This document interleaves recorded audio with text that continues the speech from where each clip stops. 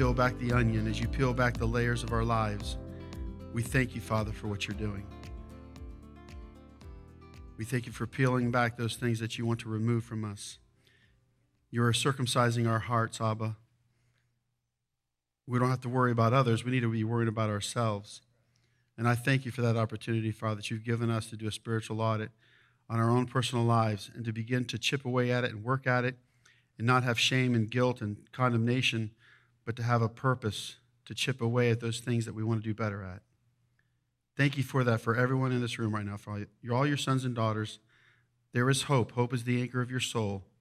And I am hoping for them as I'm hoping for myself. Thank you, Father, for just being with us in Yeshua's name. Amen. Praise the Lord. Sometimes I get to have some teachings in advance or get to go look another few Shabbats down the road and stuff. So I want to share with you that at this time, I want you to make sure that you have Rediscovering the Holy Spirit outline. Okay? This is a Rediscovering the Holy Spirit outline. This is a great resource to have for yourself. What I love about this teaching is that it's really personable for you. So when you see all these examples and you see all these great things happening in the Bible, I want them to happen for you. You know, I really want them to happen for you. So Rediscovering the Holy Spirit, I'm going to take you to seminary. Seminary. You know, and I want to just tell a quick story because you learn from your past. You learn from your mistakes. Okay, so I picked up from another minister that I didn't go to seminary, I went to cemetery. And we all laugh and we say this, but literally it happened at Beit Tehila. Somebody brought a cousin or a relative, and when I said that, he looked over at his and said, "I'll never come back here again." He went to seminary. See, we have to be careful with our words. Because, yeah, it's funny. It's, we make a joke about the church and seminary. But let me tell you something. I learned my lesson. After that, I just pray for forgiveness. That I said the wrong thing. And it was degrading. Somebody has gone to seminary. Amen. I talked to Pastor Daniel Stahl. He went to seminary. And he actually had the privilege of being in classes with Rick Warren. So it's interesting, isn't it? Very interesting. So I can't say it enough, about just being honest with ourselves. It's such a great place to be. And find accountability. I have accountability. Find some friends, some people you can pour your life into, you can talk to, like, hey, I'm struggling, I need some help, amen. Because it's a game changer. Amen. If you want a friend, show yourself friendly. And a friendship it's reciprocal. It's reciprocation. I believe Tom is my friend, and Tom's my friend because I give to him, and he gives a lot more to me. But friendships are so important in the days in which we live. Hear me out on this. Thank you, Holy Spirit. One of the tactics of the enemy is to destroy our relationships to the point of you don't trust anybody, and you don't even go to church anymore. And then who wins? The enemy. So we have to overcome our offenses. We have to overcome those difficulties and value one another enough to know that we're going to be honest. Honest. I practice this all the time. If I have an offense, I will go to you. Amen. If it be possible, be at peace with all men. I'll never forget John Bevere quoted, I think it's in Romans. Isn't that the best thing to sometimes you can't be at peace with some people. How many know what I'm talking about? You try and you try, it's not working. So I want to encourage you as I go through this with you, you got to, it's like this, I can't use this pulpit to tell you all the things that are wrong. I want to tell you about the things that are right. I don't want to come here in the pulpit and talk about things and criticize everything. The church this and the church that, and the government this. We don't have that much time. So I want to encourage you that, and here's the thing, and this is where it comes down to you personally. This is just the bottom line. You have to be disciplined enough to know when you're in the world and when you're not. We know that we're in the world, but we're not of it, okay? So what I'm trying to tell you is that if you really think about your phone or social media or the culture in which we live, it's a hodgepodge of everything. Now, hear me out on this. Now, when you look at something, you hear something, they've already scientifically proven this, your brain files everything you look at and everything you hear and see, everything. It actually files it. It's a big computer up here, right? Giant computer. Your brain's a giant computer. So that's why you have to be careful when you just start scrolling and looking and just seeing and listening to everything, because your brain's filing all that, and then in your subconscious, it pulls you down because that's what you downloaded. I'm trying to tell you this because I tweaked a few things in my life, and now I feel like I'm hearing more from God. I feel like I'm more inspired. I'm more encouraged. I have more energy. Amen? And I want to encourage you in this endeavor. I'm not saying give up everything, don't do this, don't do that. But I tweaked a few things. I'll tell you, when Aaron Hood was here and he was ministering and I was sitting over there, he really ministered to me some areas of my life. And I went and I took action. I did. I took personal action. I'm not going to get into all of it. But there's those things that we kind of like, I need to probably stop doing that. And I'm only telling you this because had Aaron not come, I would still be where I was. How will they know unless they're sent? So we receive from one another. I'll tell you, this service was off the charts. I'm telling you, this service, coming together, the inspiration, Bill Carter was outstanding. That was a good word. Even Robert, the Seventh-day Adventist, that was outstanding, right? Libby's up there with Josiah, and the guy's hitting Josiah's just, and I looked at my wife and said, oh, look, that's me. And it ain't Josiah. I'm down in the container. But see, if we stayed home, what would beat it? I stayed home because this happened. You won't beat that, what happened today. Because it's of God, it's the kingdom, and it's spiritual. See, we want to get into the spiritual things because the flesh is trying to drive the car. So we're going to kind of jump in here. It might seem like a lot, but this is actually like going to seminary. This is like taking a little class. So if some of you are wondering, you need to know that this is put together so that you can go over it and you can claim these things. Start making declarations. I started thinking, well, if these people get those things, what do we get? 1,000 times more. 1,000 times more. So rediscovering the Holy Spirit, here we go. 4 aspects of the work of the Holy Spirit to bring evidence of God's presence and to bless. Number 1, the Holy Spirit empowers. That's what my father-in-law used to do, Pastor Randy. Power! Yeah, he's feeling the power now, right? Holy Spirit empowers. How many of you could use that? Well, I need that right now. Number 2, the Holy Spirit purifies. Come on, somebody. The Holy Spirit purifies. You know what I love about the modern day washers today, man? They got a little compartment for OxyClean. Well, yeah, you put the OxyClean in there, and you hit that little OxyClean button, let them know that OxyClean's coming to purify your undies. They're going to be clean. I even put it in with the darks.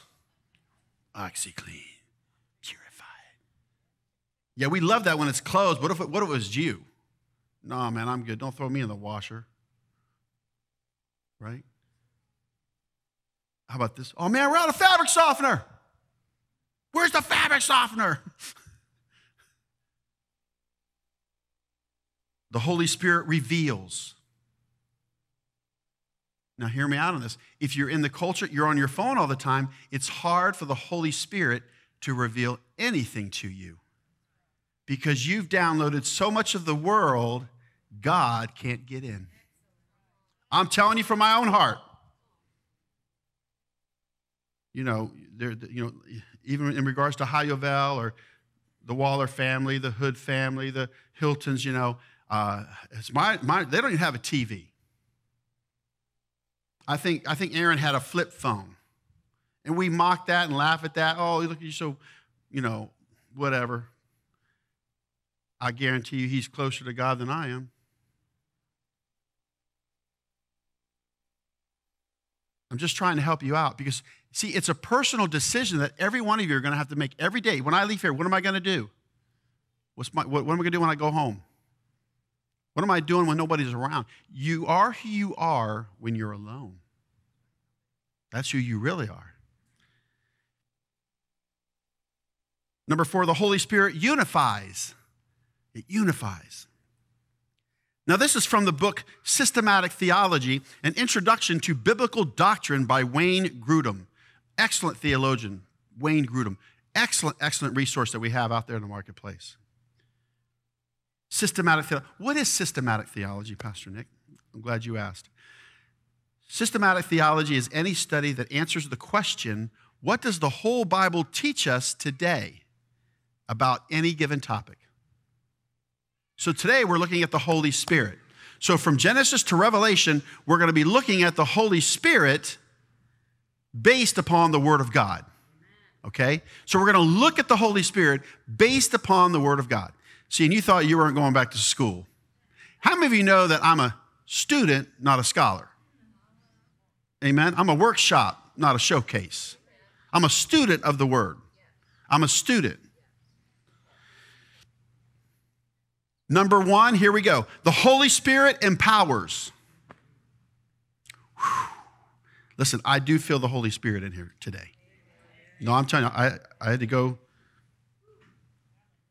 put my headset on. I had to go slow. I was like,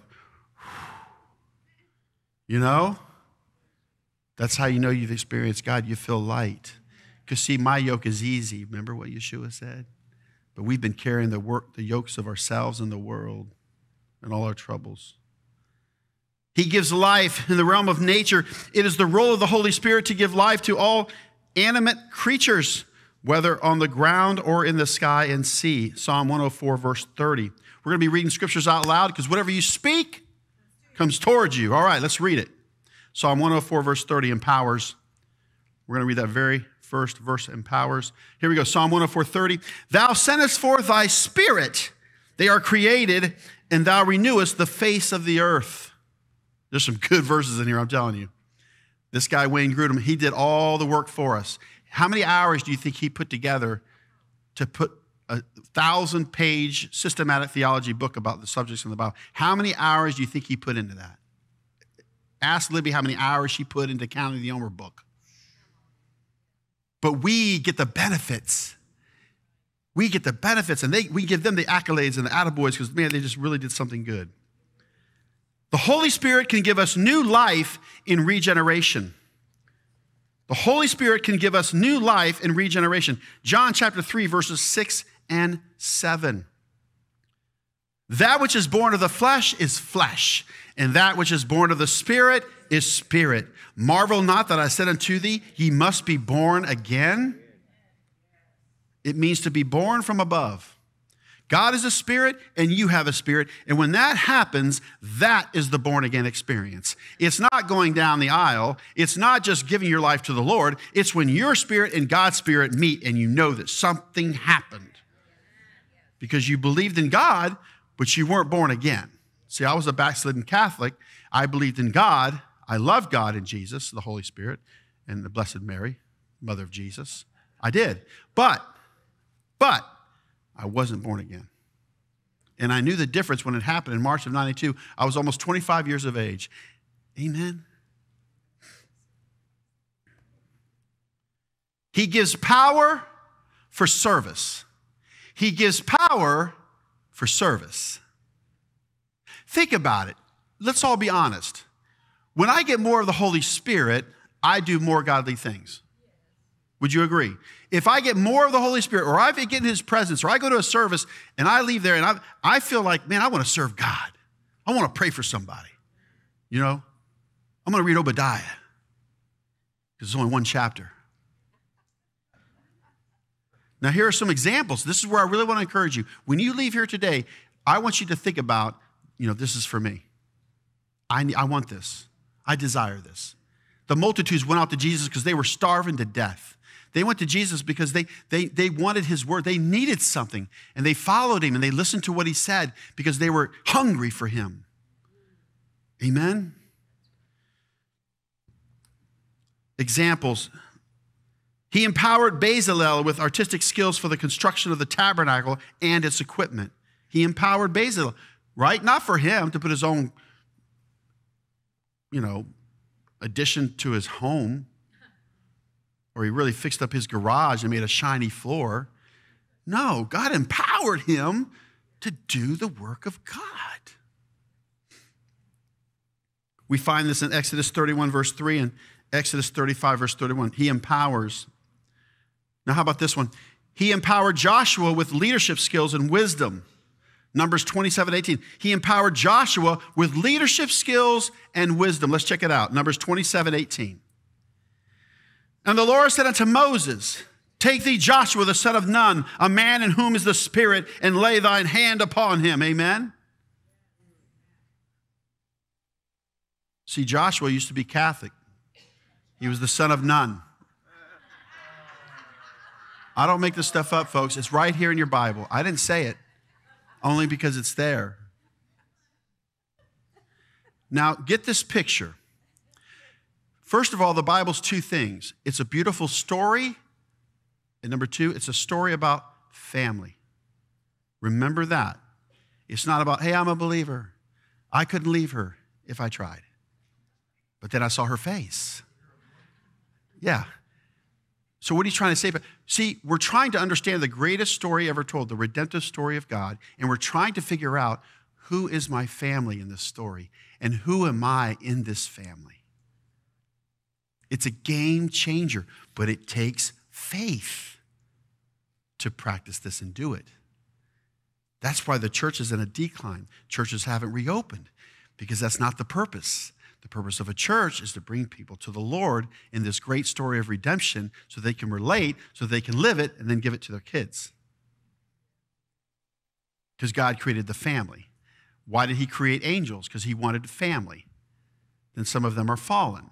And what did he do? He created mankind so he could have a family. And that's why we're seeing such challenging times within our families and in our marriages.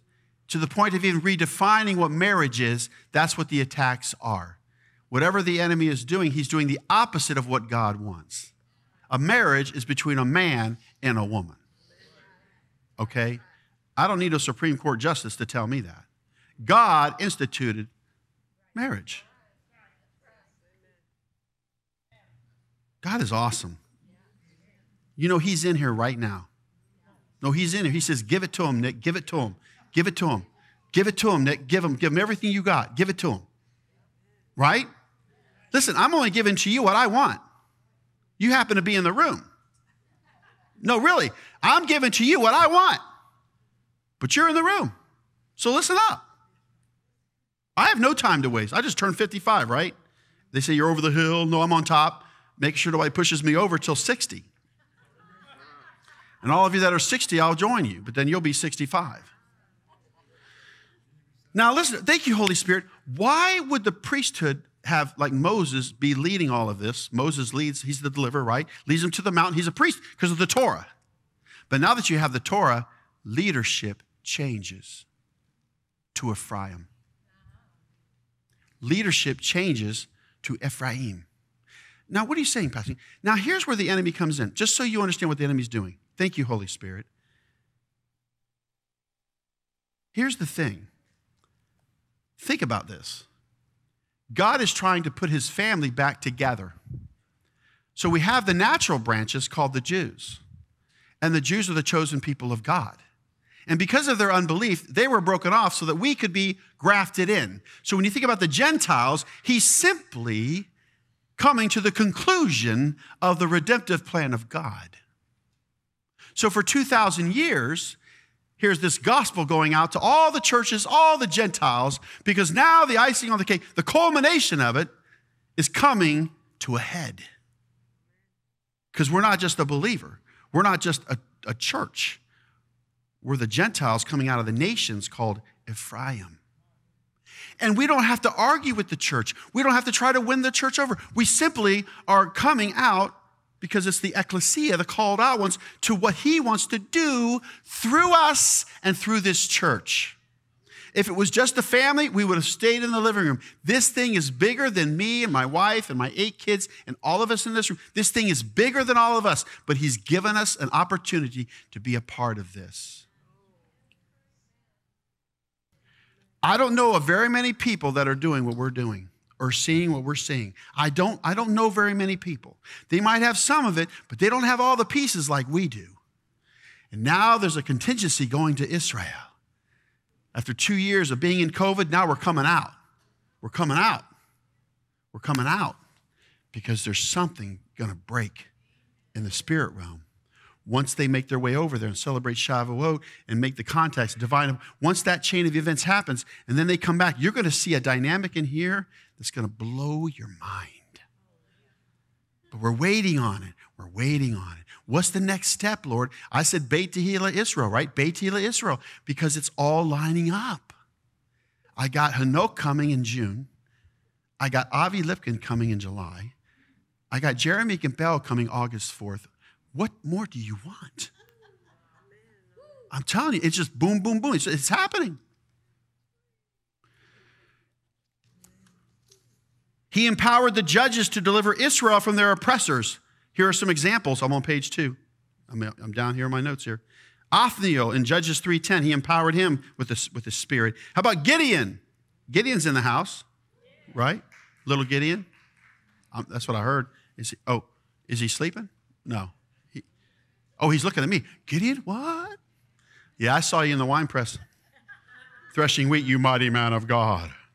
Isn't that funny? He's scared to death. He's threshing wheat in the wine press. And the angel of the Lord comes to him, you mighty man of God. It's like, I'm a scaredy cat. If this was hide and seek, you would have found me. I lose. Because, see, God thinks more highly of you than you do yourself. I'm just saying, God thinks more highly of you than you do yourself. Thank you. Some of you in here have low self-esteem.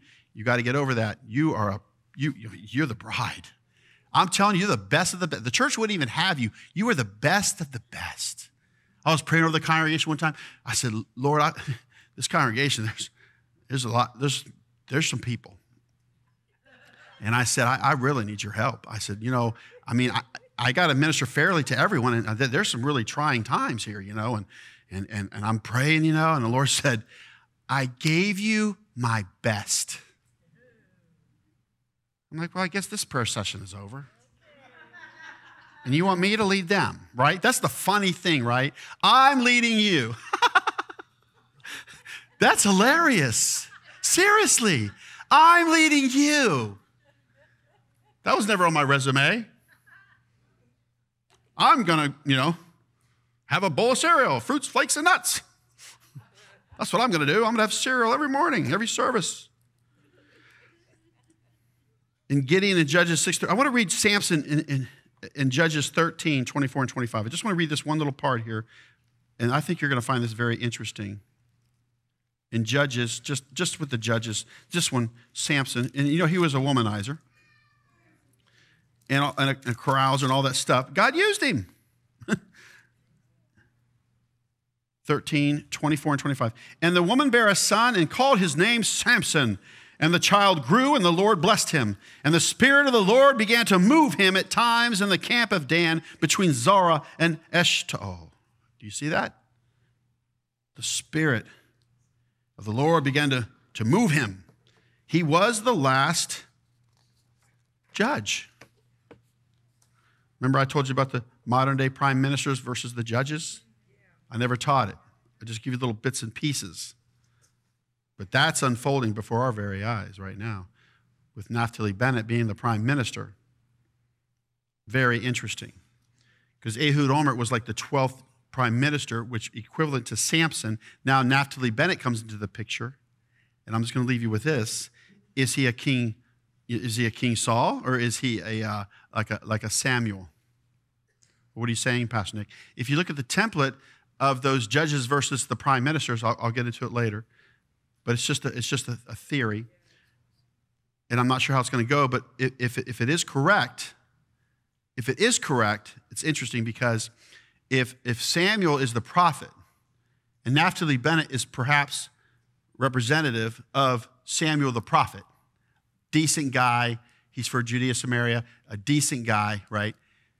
Then you have King Saul, who's like a picture of the Antichrist, right? He murdered priests, he was jealous. Boy, jealousy is a horrible, horrible thing. Jealousy will make you do things you never thought you would do. And that's the work of the flesh.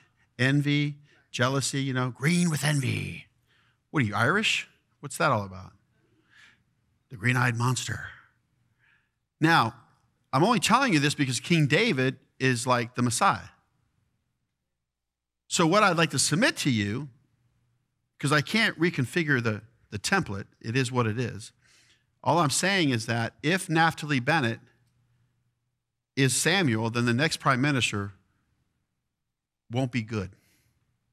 Not only that, but it could actually propel the Messiah to come back. Only time will tell on this theory, because I don't want to be called a false prophet. It's just a template, it's a theory. And it all started back in, I want to say 1998 in the fall, at my dining room table, the Holy Spirit said, I want you to compare the modern day prime ministers to the judges. And I went, oh, okay. That's back in 1998. So how many years is that? 24 years. So I'm just saying it's a theory. It's going to be interesting how it plays out. Isn't God exciting? I tell you. See, if you break yourself from the culture in your phone, God's going to download stuff in you that you never dreamed of. His world. Amen. It's his world, the spiritual realm. That's why, you're a natural man too. You got your natural man, your natural faculties, your five senses, So what I'm saying is that when you really purpose to get into the things of God and different things, I'm telling you, you're going to feel different, be different. And then when you see those things in the world, they're like a bad taste in your mouth. Like that doesn't interest me, or that doesn't entertain me. Like certain movies, I would say, oh no, that didn't entertain me. Because we are looking for entertainment. But when you get to the point where you're like watching something, like, oh, this doesn't entertain me, you just turn it off, you're probably at another level. But that used to entertain you. You understand what I'm saying? So when we think about the word spirit, it's the Hebrew word ruach, and it means the following: wind, by resemblance, breath, a sensible or even violent exhalation, figurative of life. The word used to refer to the Spirit of God or the Lord. And you'll find this right there in the Old Testament. See, nobody knows where it comes and where it goes. Like the wind. That's what the Holy Spirit does. See? Amen? So he empowered David. 1 Samuel 16:13. Empowerment. He empowered David. 1 Samuel 16:13. Let's read it. Then Samuel took the horn of oil and anointed him in the midst of his brethren, and the Spirit of the Lord came upon David from that day forward. So Samuel rose up and went to Ramah. Amen? The Spirit of the Lord came upon David. The Spirit of the Lord came upon David. And as I read this, and I go, Lord, let the Holy Spirit come upon Nick. Let the Holy Spirit come upon Libby. Right? Later, after their return from exile, God put his Spirit in the midst of them to protect them and keep them from fear. This is Haggai 2:5. Haggai 2:5. Solomon's doing good on the PowerPoints. Amen.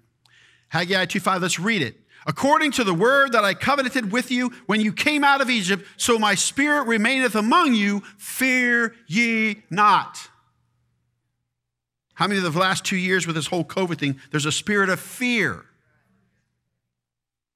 There's a spirit of fear over the price of gasoline. There's fear over you can't get milk. Who would ever thought they'd see the day where you go to Walmart and there's no toilet paper? None of us saw that coming. Nobody saw that coming. It's crazy. So as we come out of COVID, we're going into something really exciting and good and new. If you ever get a chance, go back and look at my teaching or ask for the PowerPoints, call the office, we'll email it to you. After a plague, there's great opportunities. Would you not agree? There are great opportunities happening right now. All kinds of cool things are happening. Think about it, right? You don't have to show a COVID test to go to Israel. You don't have to wear a mask on the plane. It's a praise report. Woo. Get out the peanuts and the ginger ale. We're going to party because I can't eat peanuts with a mask on. Does that make any sense to be on the plane? And when you're eating and drinking, you take your mask off. Is it like the 5-second rule? Your mask can only be down for 5 seconds, only 2 peanuts at a time. And chew with the mask up. I mean, I'm just saying, it's the things that we just look at and go, this doesn't make any sense. It just doesn't. Praise God. I love Samuel. Haggai. Now, the empowering work of the Holy Spirit in the New Testament is seen first and most fully in his anointing of Yeshua as the Messiah. Matthew 3, verses 16 and 17. Matthew 3, verses 16 and 17, yeah. And Jesus, when he was baptized, went up straightway out of the water, and lo, the heavens were opened unto him, and he saw the Spirit of God descending like a dove and lighting upon him. And lo, a voice from heaven saying, "This is my beloved Son, in whom I am well pleased." Now, what I love about this shows me the proof of a Godhead. I'm not saying Trinity, Godhead.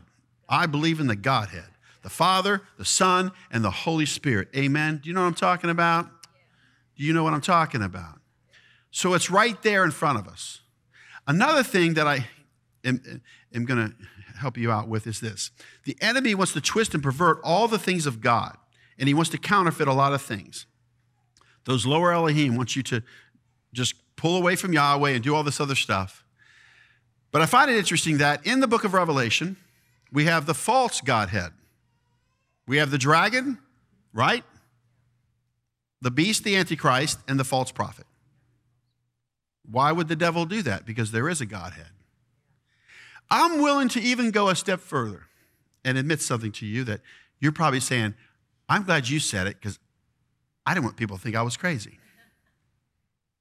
I've personally experienced the Godhead, each individual one, coming into my life. Let me tell you something. When I got saved and born again, Jesus was so powerful. I mean, not that I really physically saw him, but Jesus was like in my room when I got saved. I didn't say, wow, that was the Holy Spirit. That was God. No, it was like the Son of God came in my room. Amen?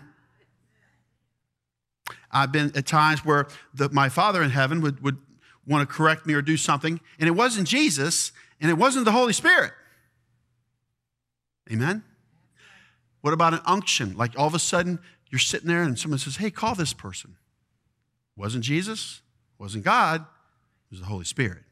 Now, I'm not claiming 3 gods. You know that the Jews believe that we serve 3 gods, but we don't. We serve the Godhead.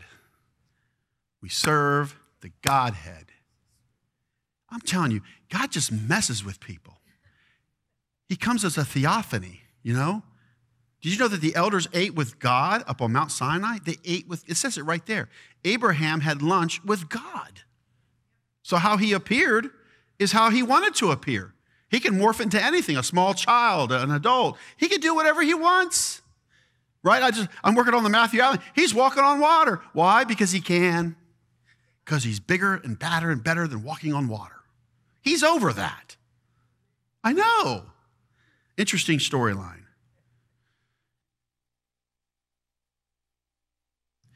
I mean, now, real quickly here, this is what's so incredible to me.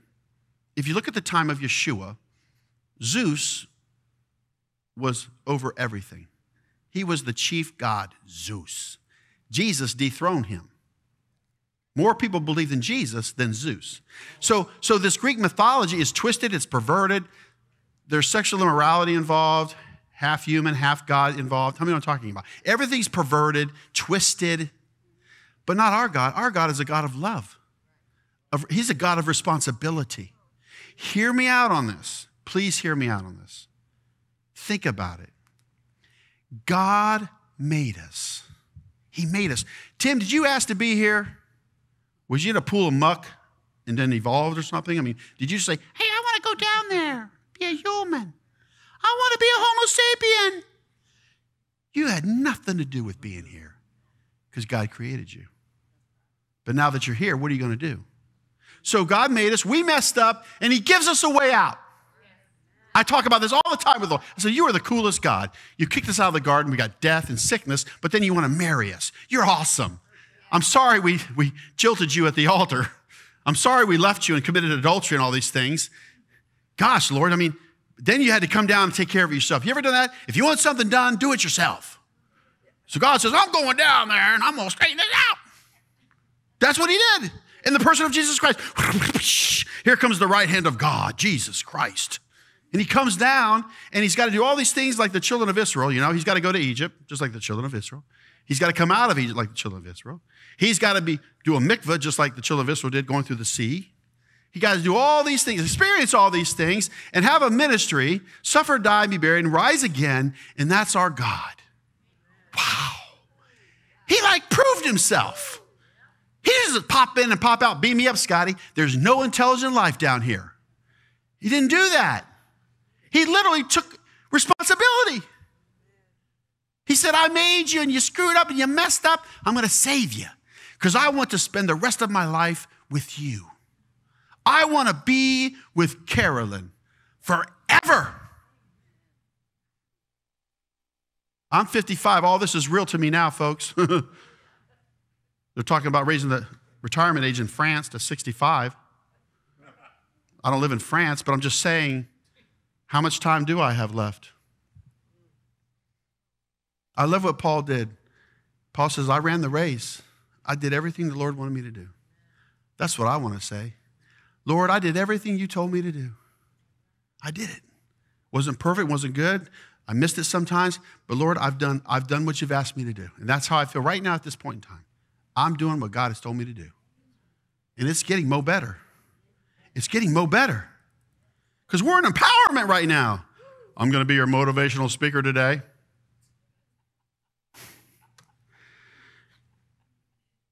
The Holy Spirit also empowered Yeshua's disciples for various kinds of ministry. Acts 1:8. Acts 1:8. But you shall receive power after that. The Holy Ghost has come upon you, and you shall be witnesses unto me, both in Jerusalem and in all Judea and in Samaria and unto the uttermost part of the earth. This gospel is going to go out, amen? Because it's time to come home. Because remember, to the uttermost part of the earth. Now, the lower Elohim was put over the nations. Remember the Tower of Babel? God created the nations. Remember the 70 nations. He scattered the people and created nations. But the nation of Israel belongs to God. So now what he's basically saying 2,000 years ago, through the justification of the cross through Jesus Christ, he's like, I'm coming for my children. I'm wanting my children to come out of the nations and come to me now. See, this is why you're seeing tyranny and tyrants and dictators in North Korea and Syria and all these horrible, horrible things that are happening as far as dictate, because it's the lower Elohim influencing these leaders. Remember the Prince of Persia, the Prince of Greece? There are Elohim over these nations. Why would Putin go into Ukraine? He's not even a military-minded man. He's KGB, Secret Service, No plan, just go. Wasn't coordinated right. Now look, now it backfired. Well, we're trying to, build a big buffer zone against NATO or something. But you're going to see some of these nations doing things that they shouldn't be doing because the lower Elohim is causing havoc because they know Yahweh's coming. The word power is the Greek word dunamis, and it means the following: miraculous power, ability, abundance, strength, and violence. Violence. Do you know that?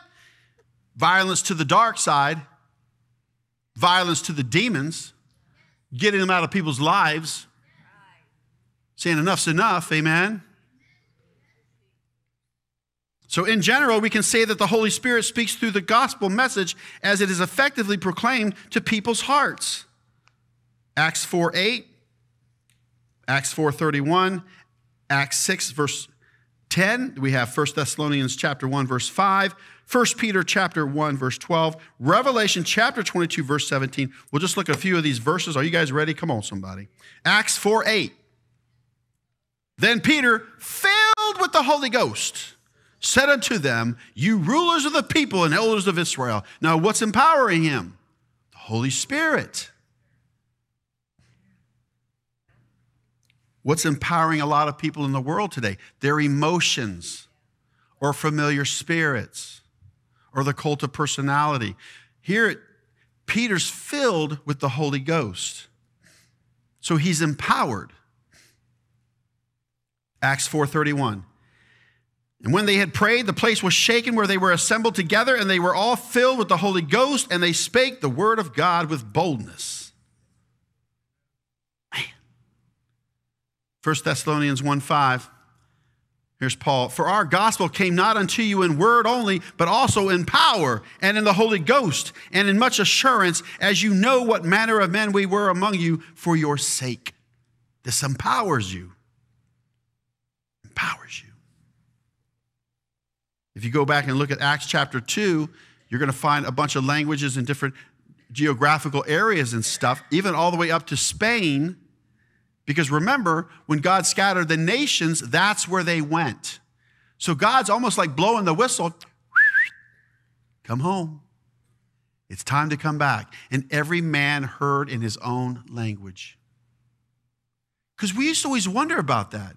Dr. Michael Heiser does a very good teaching on that. Nothing's by happenstance or an accident or just a whim. No, there was a reason why those people spoke the languages and they understood it, because God's saying it's time to come back to me. It's time to come back to me. So if God's got a storybook and you're in it, you got to play the part. You know what I'm saying? You got to play that part for today. You're the character. I'll never forget what Angus said to me. Angus Wooten, who passed away. He's like Moses with his hair and everything, you know. I mean, I thought I was talking to Moses or Aaron, you know. He's like, son, let me tell you something. Life's a stage, and when the curtain's pulled back, you better know your part. And I was like, that was good. That was good, right? What's my role? What's my part? And guess what? There's something for everybody. You don't have to be jealous or wish they were her or him. I'm Nick, and there's nobody else like me. And I know you say, amen. I heard you over here. Doesn't matter. I don't have to be anybody else. I'm Nick. I'm Nick. Aunt Jean called me Nicky. Nick. When spiritual gifts are active, it is another indication of the presence of God or empowerment. Let me say that again. When spiritual gifts are active, it is another indication of the presence of God. Whether it's being inspired to share up here in the pulpit, it's an indication of the presence of God. Did you notice how it all ties in together? A word of encouragement. You know you've experienced empowerment. 1 Corinthians 12:7. But the manifestation of the Spirit is given to every man to profit withal. The Holy Spirit's here for you to profit. Right? It empowers. Given to every man. I used to listen to Eddie Chumney. He'd come and teach and share. I was like, man, I wish I could know what he knows. Now I do. All I had to do was the time. I go, how do you learn all these verses and you just open your Bible and go to and fro and you just connect everything? How do you do that? He goes, oh, this is a keyword study Bible to me, right? So I learn from him and then I give it to you. This keyword study Bible is one of the best Bibles I've ever had to grow exponentially and to mature and to really know the scriptures. Because many will go to and fro and knowledge will increase, meaning the plan of God. My goodness, how many prophecies are here that we haven't even touched on yet? And they're coming to pass because we missed them. I'm just saying, 1/3 of your Bible's prophecy. 1 Corinthians 12:11, we're still in 1 Corinthians 12. But all these worketh that one and the same or self-same Spirit, dividing to every man severally as he will. Notice that we all have gifts. We all have talents. Amen? We all have gifts. We all have talents. But all these worketh that one and the self-same Spirit, dividing to every man severally as he will. We're still in empowerment. Boy, there's a lot of stuff going on here, isn't there? This empowerment's got a lot of stuff. The Holy Spirit empowers people to overcome spiritual opposition to the preaching of the gospel and God's work in people's lives. This power in spiritual warfare was first seen in the life of Yeshua in Matthew 12:28. Let's read it. But if I cast out devils by the Spirit of God, then the kingdom of God is come unto you. Wow. See, if you just become obedient, just change a few things in your life, and you become obedient, those spirits leave your life. They're not a part anymore. See, they're not a part of my life. That's what I said. You're not a part of my life anymore. I'm obedient, and they go away. Nobody prayed for me. Nobody did anything, didn't put oil on my forehead. I just noticed that I felt better. That spirit was gone. That bad habit was gone. Amen. The Apostle Paul confronts Elymas, the sorcerer, in Acts chapter 13, verses 4 through 12. Do we have the occult going on in America? It's everywhere. Here's Acts chapter 13, verses 8 through 11. Here's the story. Let's read it. But Elymas, the sorcerer, for so is his name by interpretation, withstood them, seeking to turn away the deputy from the faith. Then Saul, who also is called Paul, filled with the Holy Ghost, set his eyes on him and said, O full of subtlety and all mischief, thou child of the devil, thou enemy of all righteousness, wilt thou not cease to pervert the right ways of the Lord? And now, behold, the hand of the Lord is upon thee, and thou shalt be blind, not seeing the sun for a season. And immediately there fell on him a mist and a darkness, and he went about seeking some to lead him by the hand. Blindness came upon the sorcerer. It's interesting, you know, Moses had to be filled with the Holy Spirit to know what? He told Korah what was going to happen to him before it happened. The earth was going to swallow them up. And what happened the next day? The earth swallowed them up. See, it's so important that you understand something. In the Hebrews of the Christian faith movement, we have to do it his way. You can't be dogmatic. You got to do this thing his way. It's Yahweh. So I can't take this movement to make it to be what I want, what fits me, what's my personality, what's my liking. No, he's doing stuff here that I never dreamed of doing. Never even crossed my mind, because his thoughts are higher than my thoughts. His ways are not my ways. So when I tell you the Jewish people are coming from Israel to our church, they're coming. They've already come. They're coming again and again and again.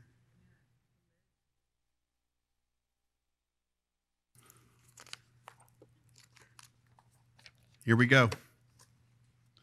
The gift of distinguishing between spirits in 1 Corinthians 12:10, given by the Holy Spirit, is also to be a tool in this warfare against the forces of darkness, as is the word of God, which functions as the sword of the Spirit. Ephesians 6:17, in spiritual conflict. So why is this so important? Remember, there's only one Holy Spirit, but there are other spirits. There's other spirits. 1 Corinthians 12:10. To another, the working of miracles. To another, prophecy. To another, discerning of spirits. To another, divers kinds of tongues. To another, the interpretation of tongues.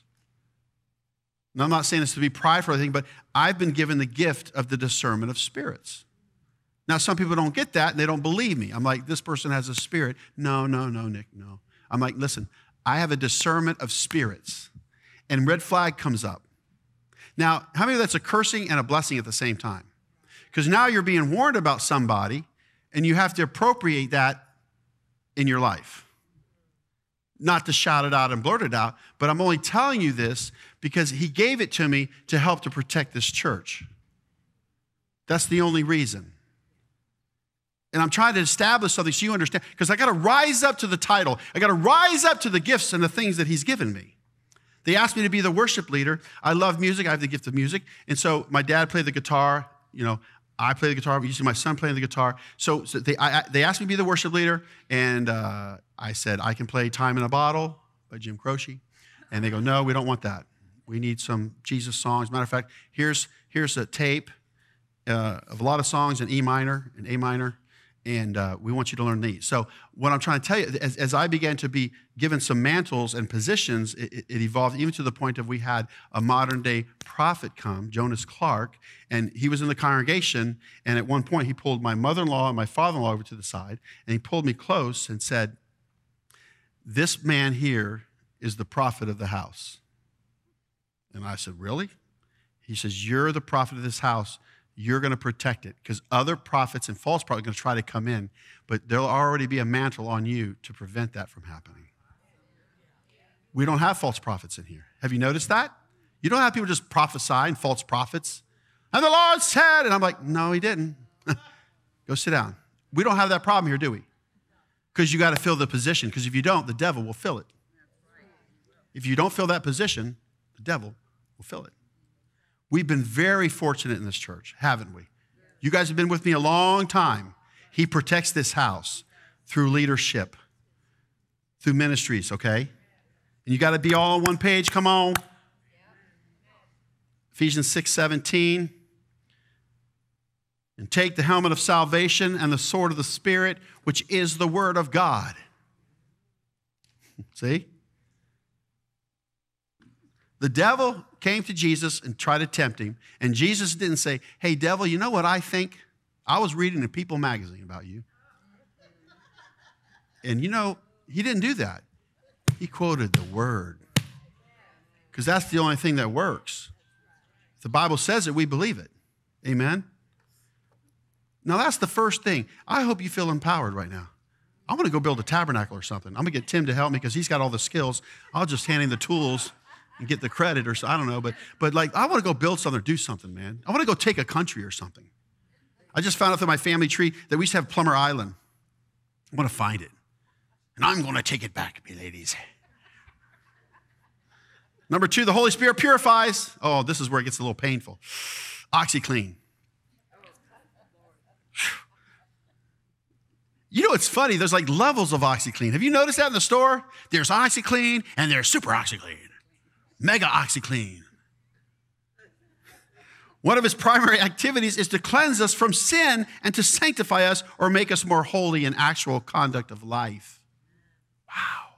1 Corinthians 6:11. Let's read it. And such were some of you, but ye are washed, but ye are sanctified, but ye are justified in the name of the Lord Jesus and by the Spirit of our God.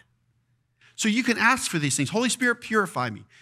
The washing of the water of the word. Lord, purify me, cleanse me, make me into a better person, a better place to be. He brings the fruit of the Spirit within us and those qualities that reflect the character of God. Galatians 5:22-23. Let's read it. But the fruit of the Spirit is love, joy, peace, long-suffering, gentleness, goodness, faith, meekness, temperance. Against such there is no law. If you do these things, nobody will say you're guilty of sin or not doing the Torah. Because the Torah tells us what sin is. The law teaches us what sin is. When we know what sin is, we can choose not to do it and have the fruit of the Spirit instead. Whew. Such a cliche, you know. You know, it's such a cliche, these things. But if you really look at them, they're good. They're really good. So sanctification comes by the Holy Spirit. 2 Corinthians 3:18, 2 Thessalonians 2:13, 1 Peter chapter 1, verse 2, and Romans chapter 8, verses 4 and 5. So let's go into 2 Corinthians 3:18. You ready? But we all, with open face, beholding as in a glass the glory of the Lord, are changed into the same image from glory to glory, even as by the Spirit of the Lord. Aren't you being changed? I don't have those habits that I used to have. Amen. I got new ones. No. Think about the things you used to do and you got over it. Amen. You're like, man, I'm better now. I'm glad I quit that, you know. Little things. 1 Peter 1, verse 2. Elect according to the foreknowledge of God the Father through sanctification of the Spirit unto obedience and sprinkling of the blood of Jesus Christ, grace unto you and peace be multiplied. boy, Paul had his work cut out for him. And look at Peter. Peter's got this incredible stuff of sanctification of the Spirit. Romans chapter 8, verses 4 and 5. Romans 8 is the flesh versus the Spirit. Remember, a lot of this stuff ties in from last week. That's why I kept that up there. Take up your cross. That the righteousness of the law might be fulfilled in us who walk not after the flesh, but after the Spirit. For they that are after the flesh do mind the things of the flesh, but they that are after the Spirit, the things of the Spirit.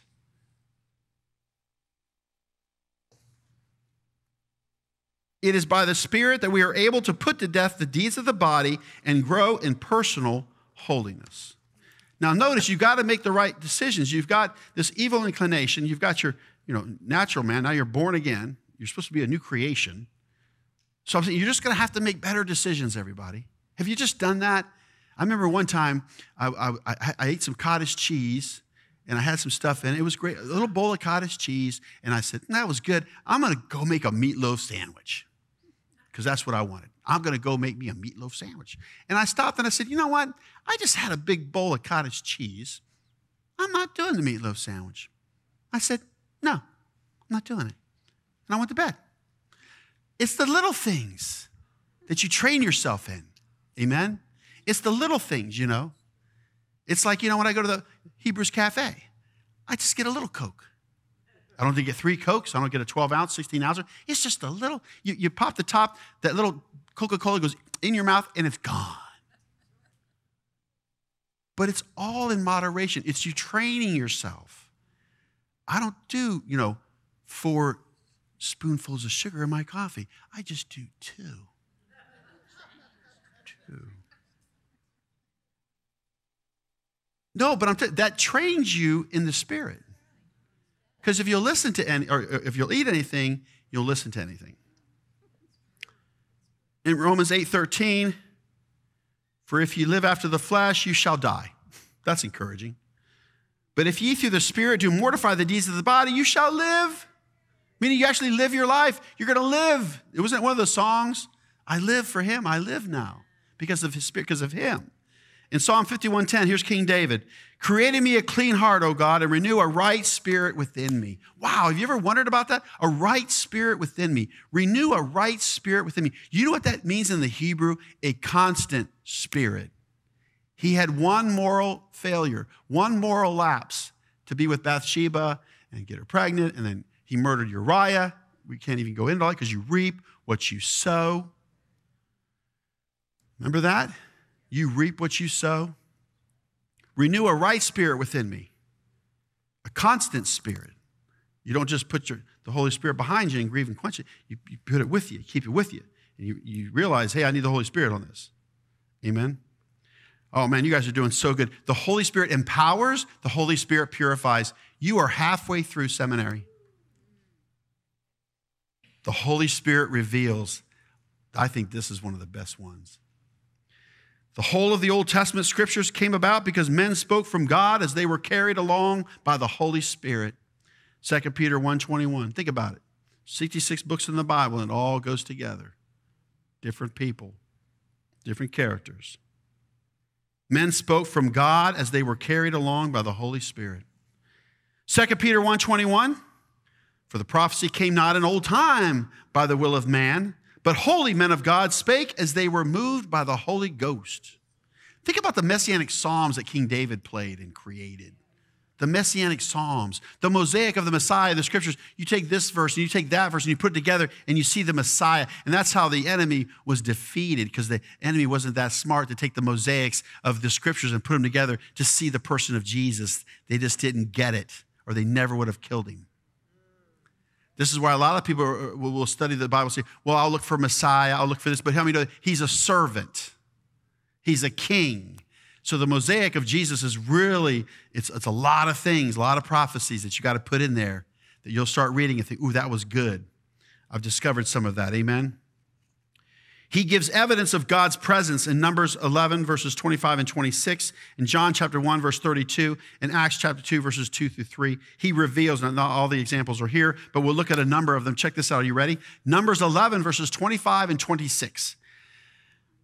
And the Lord came down in a cloud and spake unto him, and took of the Spirit that was upon him, and gave it unto the 70 elders. And it came to pass that when the Spirit rested upon them, they prophesied and did not cease.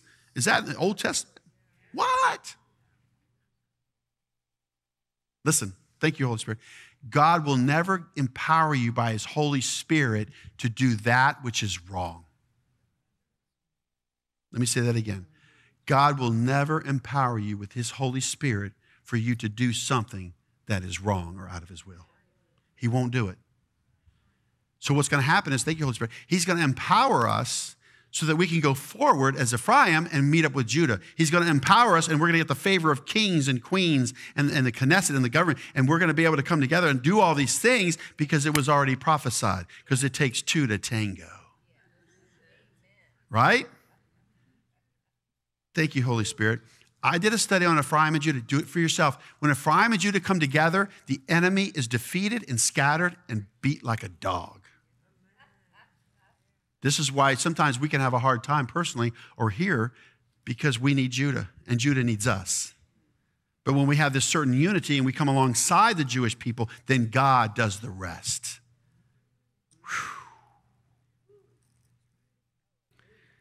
This word prophesied is nabah. It means to prophesy, speak or sing by inspiration, in prediction or simple discourse. Speak or sing by inspiration, amen? That's what prophesied means. Let's continue on in verse 26 of Numbers. But there remained two of the men in the camp. The name of the one was Eldad, and the name of the other Medad, and the Spirit rested upon them. And they were of them that were written, but went not out unto the tabernacle, and they prophesied in the camp. I can relate to this one guy, me dad. You dad, me dad. So God's doing something. We got to be careful because you don't want to create cliques in the church.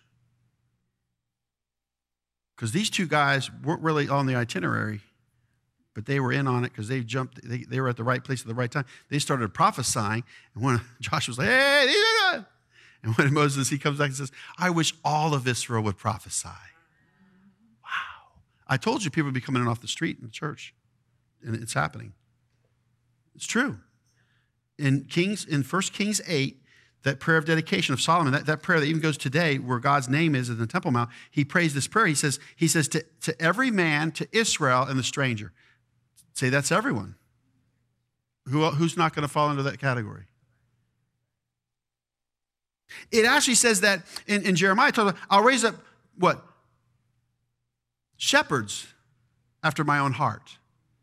And what the Lord was showing me that I need to tell these pastors about Israel, the Jews are the chosen people, and we need to be praying for them, and they have a right to a state, the right to living in their communities, that when these evangelical pastors get on board, they have God's heart.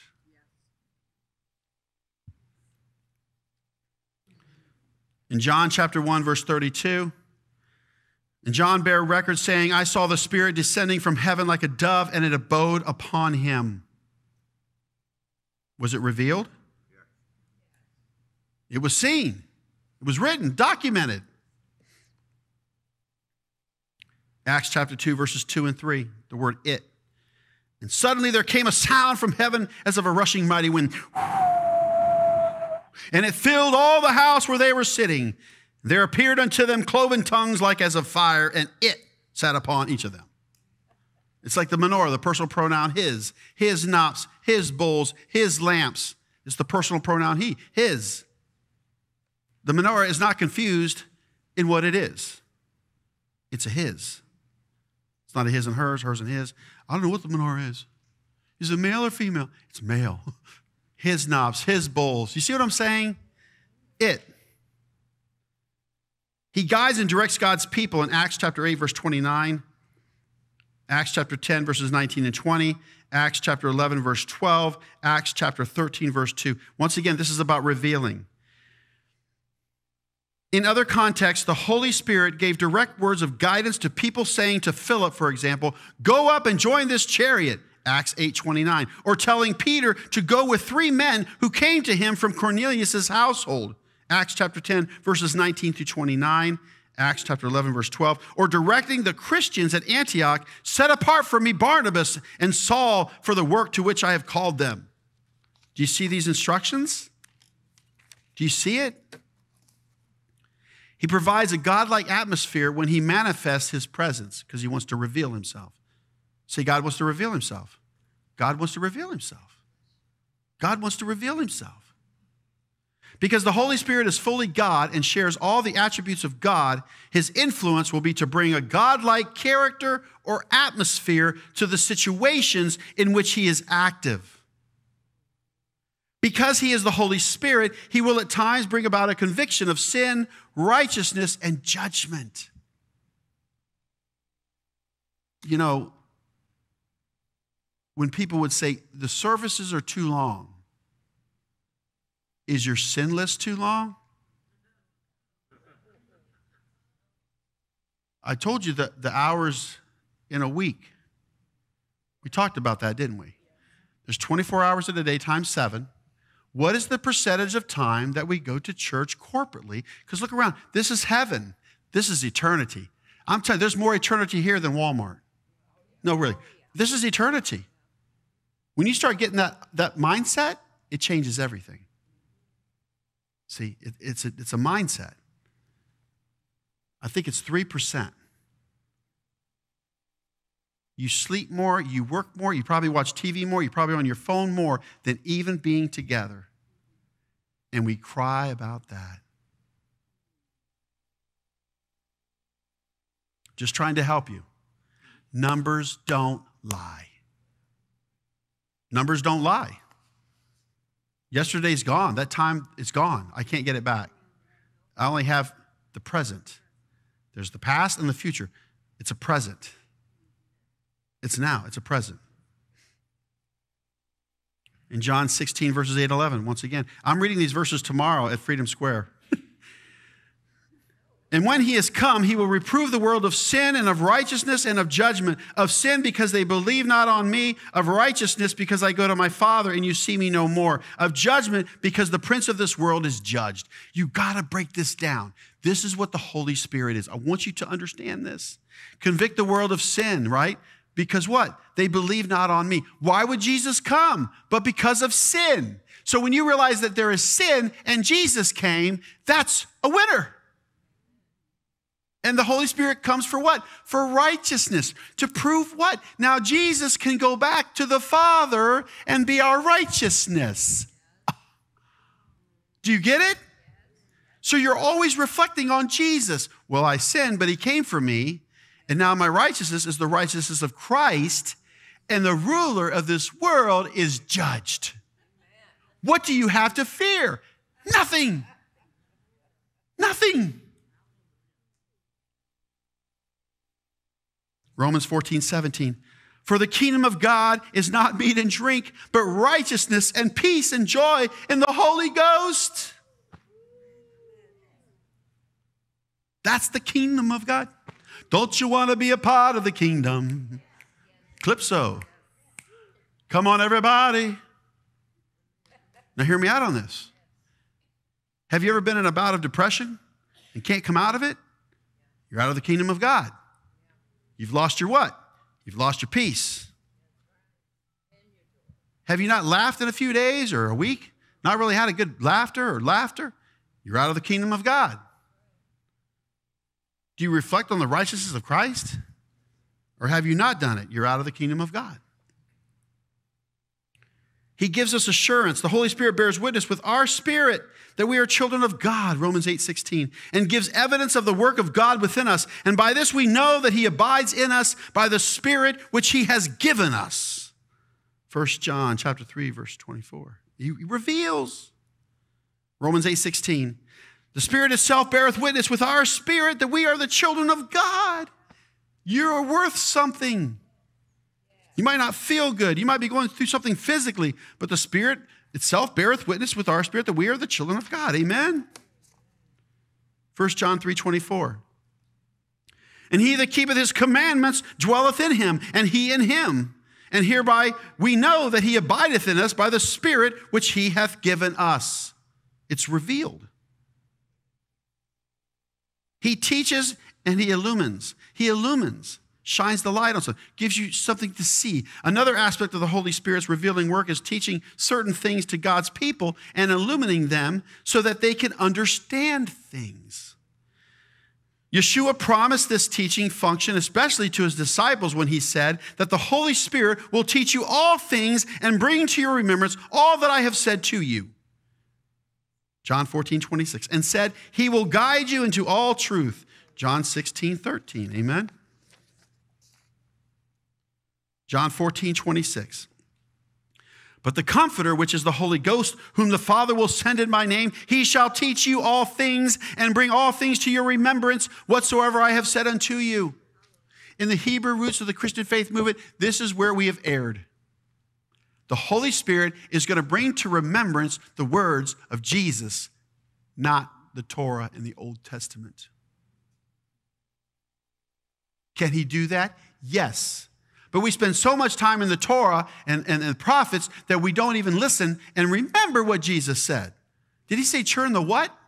Turn the other what? Cheek. Oh, I got to do that?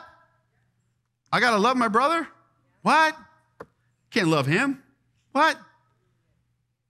The Holy Spirit's going to bring to all the things that the Lord had said. Think about all the parables and all the things. But we don't even bring that up. But we know the commandments. You're eating pork chops. But you don't even know the parable about the hidden treasure in the field. I know. Because here, see, the New Testament is really a reflection on everything that he's done. But when you get in that Old Testament, you got to be careful because you're like, hey, I don't do pagan holidays. I don't cut down a perfectly good tree and bring it in my house. Right? But do you know the parable about the 10 virgins? Maybe you're foolish. Maybe you're half of them. I don't know. I don't know. John 14:26. But the Comforter, which is the Holy Ghost, whom the Father will send in my name, he shall teach you all things and bring all things to your remembrance whatsoever I have said unto you. This illuminating work of the Holy Spirit is seen in the fact that he enables us to understand we have received not the spirit of the world, but the Spirit which is from God, that we might understand the gifts bestowed on us by God. 1 Corinthians 2:12. Therefore, the unspiritual man does not receive the gifts, literally things of the Spirit of God, but the spiritual man judges all things. 1 Corinthians chapter 2, verses 14 and 15. We should pray that the Holy Spirit would give us his illumination and thereby help us to understand rightly when we study Scripture or when we ponder situations in our lives. 1 Corinthians chapter 2, verses 12 through 15. Now we have received not the spirit of the world, but the Spirit which is of God, that we might know the things that are freely given to us of God, which things also we speak, not in the words which man's wisdom teacheth, but which the Holy Ghost teacheth, comparing spiritual things with spiritual. But the natural man receiveth not the things of the Spirit of God, for they are foolishness unto him, neither can he know them, because they are spiritually discerned. But he that is spiritual judgeth all things, yet he himself is judged of no man. You're going to judge whether it's spiritual or natural. Do you see that? There's too many choices out there. There's just too many things to consume. So much of a variety of food and drink and shows and music. It's like a buffet. Amen? I remember taking a disc and putting it into the computer and downloading pictures on this disc. And we have 35,000 pictures. That was years ago. Now I have the cloud. Come on, somebody. I ain't putting no pictures on no disc unless I want to make a Frisbee.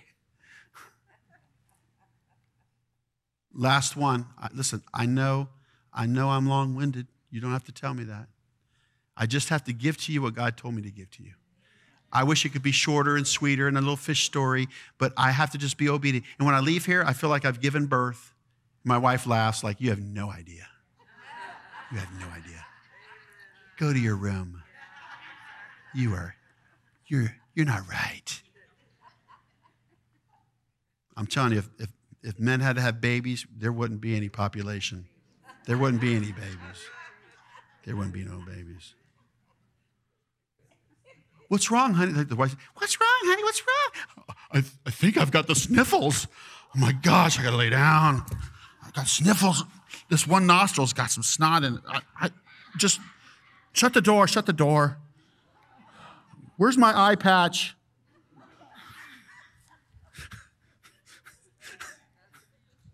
I'm sorry, but it's true. We're going to finish up with the Holy Spirit unifies. We're going to finish up. This is it. In Joel chapter 2, verses 28 through 32, there is an emphasis on the Holy Spirit coming on a community of believers, not just a leader like Moses or Joshua, but sons and daughters, old men and young men, men servants and maid servants. All will receive the outpouring of the Holy Spirit in this time. Wow. In Joel chapter 2, verses 28 through 32, and it shall come to pass afterward that I will pour out of my Spirit upon all flesh. And your sons and your daughters shall prophesy. Your old men shall dream dreams. Your young men shall see visions. And also upon the servants and upon the handmaids in those days will I pour out my Spirit. And I will show wonders in the heavens and in the earth, blood and fire and pillars of smoke. The sun shall be turned into darkness, and the moon into blood before the great and terrible day of the Lord come. And it shall come to pass that whosoever shall call on the name of the Lord shall be delivered. For in Mount Zion and in Jerusalem shall be deliverance, as the Lord hath said, and in the remnant whom the Lord shall call. Pastor Russell took pictures of the blood red moon last Sunday night. Took pictures of the blood red moon. What are you saying, Pastor Nick? Okay. The Holy Spirit's moving in here. Our sons and daughters are prophesying, speaking the very oracles of God. Young men have visions, fresh revelation from God, and old men are dreaming dreams. But guess what else the Lord is saying? There's going to be signs in the heavens too, to match what the Holy Spirit's doing. Remember the 4 blood red moons for those feast days? It's like God was saying, I've restored the feast days. Look at these blood red moons that fall on the feast days. Why was it a sign in the heaven? Because he's doing it on the earth. What happens when you miss the stop sign? You could die. Paul blesses the Corinthian church with a blessing that seeks the unifying fellowship of the Holy Spirit for all of them when he says, the grace of the Lord Jesus Christ and the love of God and the fellowship of the Holy Spirit be with you all. 2 Corinthians 13:14, Philippians 2, verses 1 and 2. Check out 2 Corinthians 13:14. We're bringing it home here. The grace of the Lord Jesus Christ and the love of God and the communion of the Holy Ghost be with you all. Amen. The communion of the Holy Ghost. Philippians 2, verses 1 and 2. If there be therefore any consolation in Christ, if any comfort of love, if any fellowship of the Spirit, if any bowels and mercies, fulfill ye my joy, that you be like-minded, having the same love, being of one accord, of one mind. Quit causing problems. The idea that the Holy Spirit unifies the church is also evident in the fact that strife, disputes, dissensions, and factions, Galatians 5:20, are desires of the flesh that are opposed to being led by the Spirit, Galatians 5, verses 18 to 25. The Holy Spirit is the one who produces love in our hearts, Romans 5:5, Galatians 5:22, Colossians 1:8, and this love binds everything together in perfect harmony, Colossians 3:14. Therefore, when the Holy Spirit is working strongly in a church to manifest God's presence, one evidence will be a beautiful harmony in the church community and overflowing love for one another. I've heard it said that if you've been in a church for at least 8 years, you're staying. Raise your hand if you've been here for 8 years. Look at that. See, I'm not worried about you. It's funny. Isn't that a funny saying? It's a good observation. If you've been somewhere 8 years, you're probably going to stay. Galatians 5:18 through 25. Remember this? The old works of the flesh. Remember that thing when you wake up in the morning?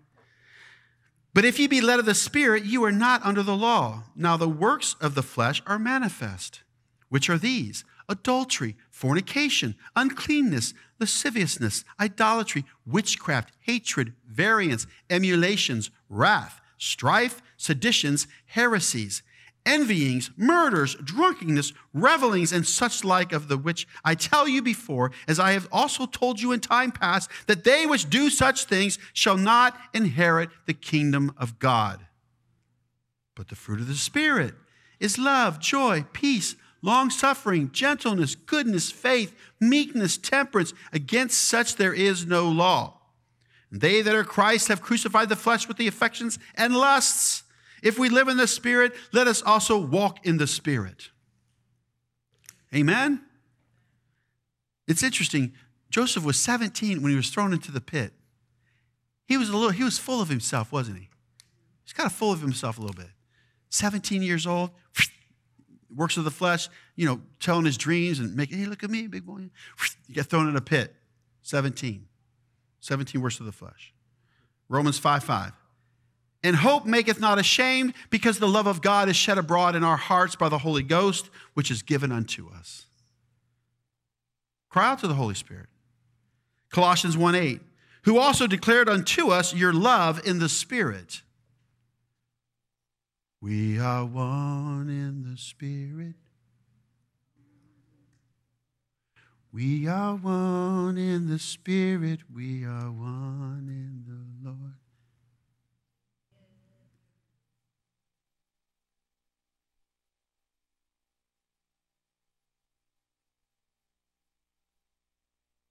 I'm sorry, I don't have the words. I just thought I'd sing a song. Yeah.